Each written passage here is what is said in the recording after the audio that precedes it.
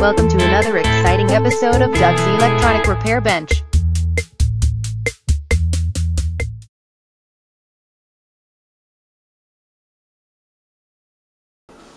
Hi, evening YouTube. We're here with you this evening to show you what I've got painted up here. That's just a primer. I think I know how I want to paint it, but I don't have the paint for that right now. So thinking about mocking up the connections here, see how it works. And I did test this. Not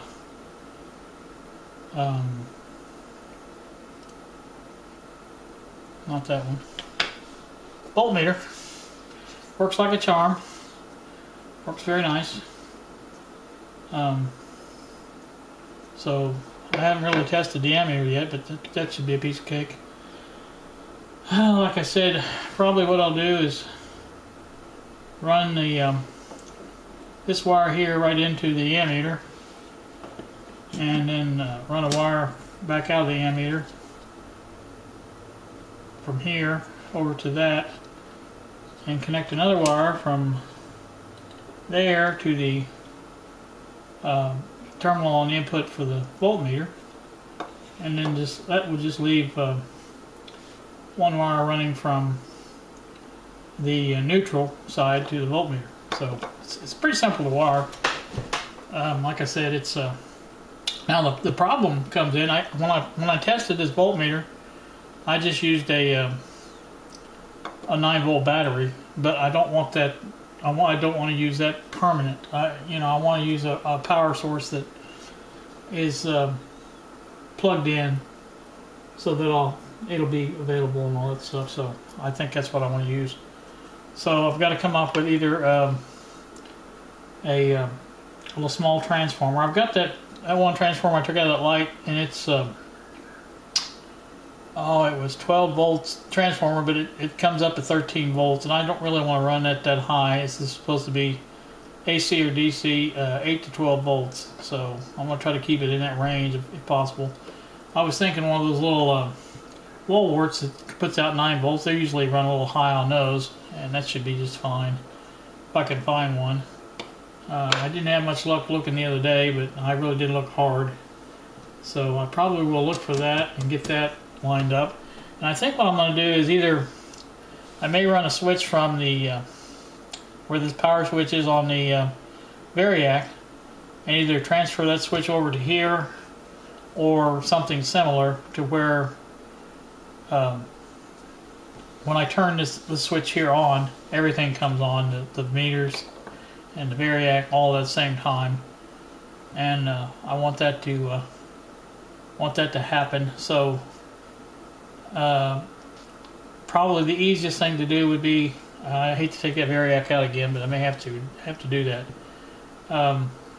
Either that, or I could just run it to this connection here.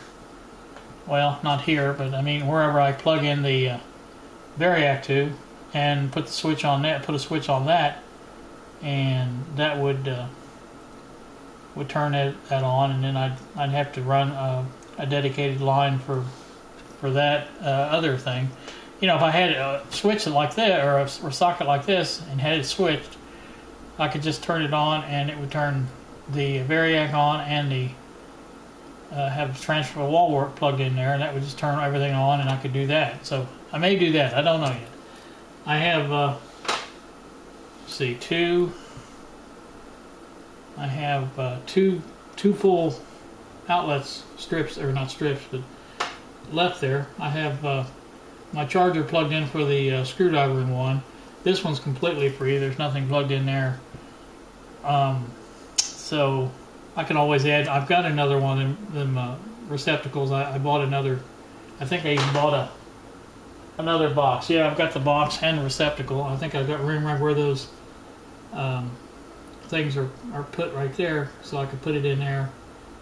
And that could be my switched one for the variac and for the wall wart. So that may be a possibility. One way or the other I'll get this thing wired up, but main thing I wanted to show you was the fact that this is the one the granddaughter drag the box across. It's hard to see, but there's a place there that didn't turn out real good, and a couple of the spots where you could tell something happened. But I think by the time it's finished coated and everything, you won't be able to see it that much, and if you do, it's not a big deal either anyway. So I kind of like the way that turned out. So anywho, I just wanted to make a quick video this evening. Like I said, I have my company left a little while ago. They were here all weekend, so hopefully I can get this started on this tomorrow and maybe get some wiring done. I'm not sure. It'll be at least Wednesday before I can get paint to finish this up. So I figure in the meantime, why not go ahead and get it wired up. I mean, these come in and out. They come in and out of the socket there pretty easy. And of course, this screws in and out. That's not a big deal. So I think that would be the way to do it. Just go ahead and get it wired up and find me a 9-volt wall wart. I don't know what this one is here. I could probably tap off of that if it's probably not very much. It's for that battery charger for that. So that's probably on a couple of 3 volts or something like that. So I can't use that one, I don't think. But I will find one. I'll find something and get that going. So everybody have a good day, and thanks for watching.